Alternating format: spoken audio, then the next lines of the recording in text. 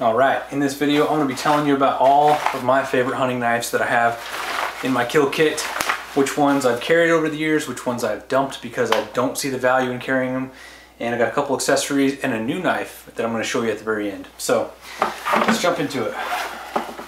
This one I actually don't have on hand. It is somewhere in my gear. Havalon knife. This is very common to have a replaceable blade knife. I just have the sheath, no knife inside.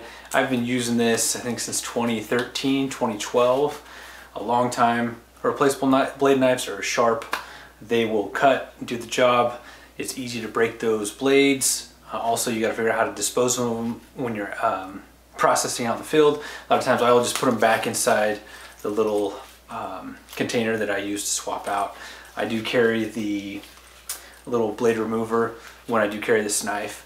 But to be honest with you, I don't carry this one anymore. I like it at camp where I'm in a completely stable environment where I can continue to debone on a flat surface, or when I'm at home butchering the meat up, getting all the silver skin off. They're just very sharp, and I haven't cut myself, fortunately. I've been around other people who've cut themselves.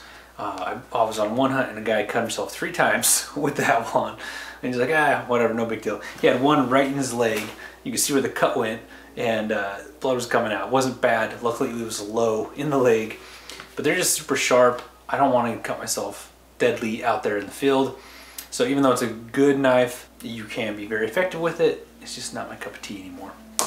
So that one stays home. Let's look at the Gerber knife. I have a Gerber EBS knife. This is the Randy Newberg. I put it in there, so put it off to the side so I wouldn't cut myself.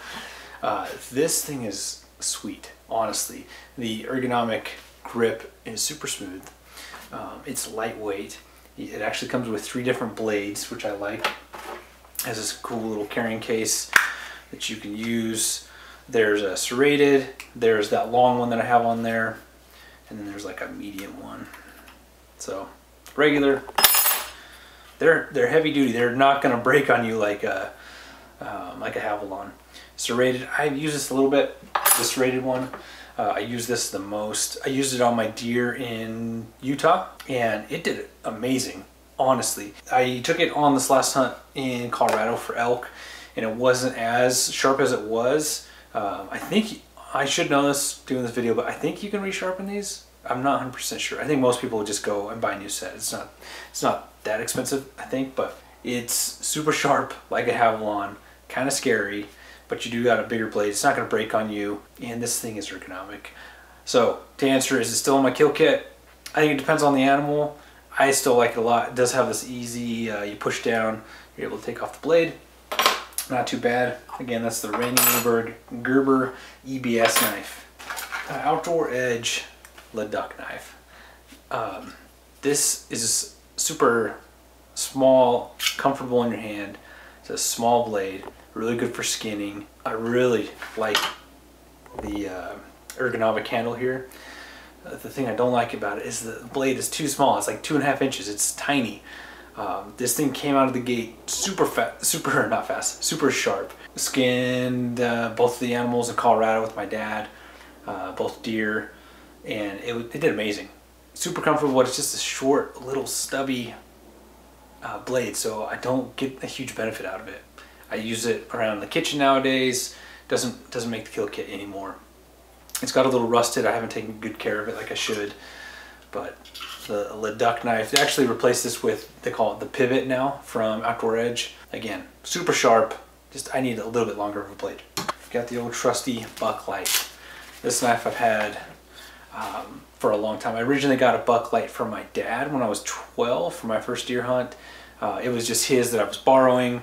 Used that for a couple years. Then I ended up getting this I think when I was 14. And I remember counting it up how many animals this thing's gone through. I think it was north of 17 or 19. Included bighorn sheep, mountain goat, handful of elk, handful of deer, maybe even a pronghorn. But this thing, what I love about the buck knife, it holds the edge well. This is probably my sharpest knife. When I see how it performs in the field, this is the one I gravitate to because it just continues to cut. And does a really good job. The thing that you gotta be careful of is that point, like it's easy to poke through and get a hole in the hide. If you're trying to keep your cape all nice and perfect, you gotta be careful. There's other skinning style knives that will probably do better for you. And for the nostalgic purposes of this knife and its performance, this one stays in my kill kit. Again, that's the Buck knife, Buck Light. We lost my dad's Buck Light on a hunt in 2016, hunting elk, and I have a video where I try to go back and metal detect and find it, because we knew exactly where we lost it, and I could not find it. Hiked in the snow, hiked a couple miles. I was super hopeful, but spoiler alert, I could not find it. If you want to watch that video, I will have a link to it. All right, this is Cabela's skinning knife. It says stainless. I think it's like their Outfitter series. Very comfortable in your hand. It's thick enough that it's not tiny, and it fits really good. I have skinned a lot of animals with this. I have packed this a lot, but this one doesn't stay in the kill kit. It's just a little bit heavy. I got to work to make sure that blade is sharp. It does good. It does stay sharp. Just it's a little bit on the heavy side. Comfort side, I'd give it an 8 to 9. It's super comfortable. This is one that I'll have, like, I'll sharpen it up and let Spencer, my son, use it at the house when we're processing animals and doing the at-home butchering. Really good knife. This one just kind of stays at home though. This is the Argali carbon knife. Used this since 2019. Really good blade, really good setup.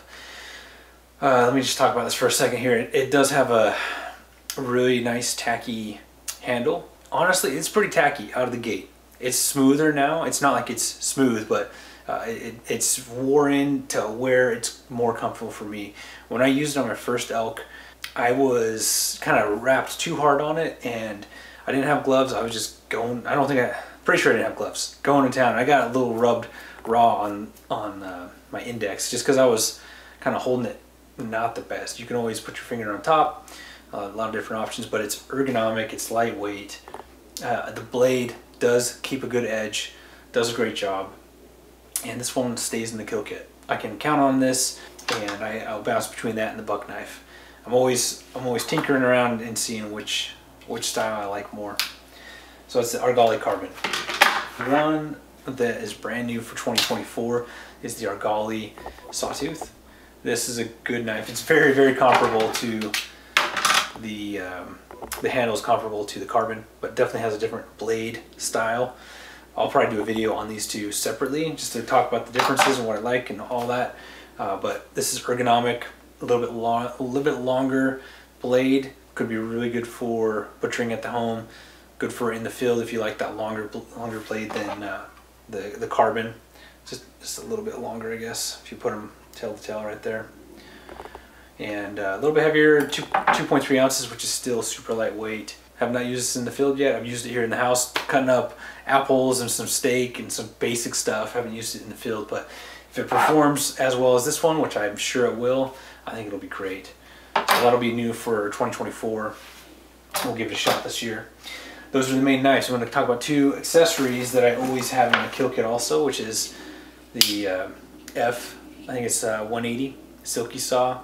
This thing has been through so many animals, so many legs and heads, and it'll just do the job for you and get through.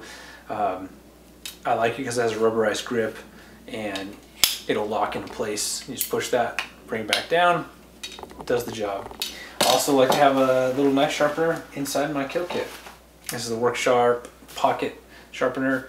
I will use this and just touch it up as I go if I see the need to, and it's something that is not very heavy and will do a good job.